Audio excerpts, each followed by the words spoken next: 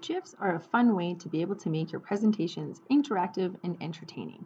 You insert GIFs just like you insert an image, except for you're using a URL. The first thing I do is I will open up a place to find a GIF. You can do this through a Google search, or you can use services like jiffy.com. I type the GIF that I'm looking for.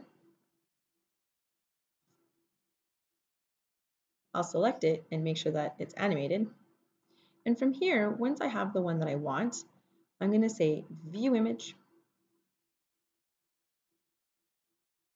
And now I'm going to copy the web address in the Omnibox.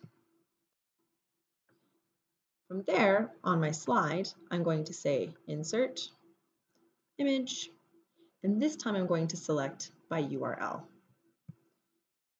Paste the GIF, and now I'll simply insert it in my slides, and I'll be able to manipulate it, move it, crop it, all of those things I was able to do with any of my other images.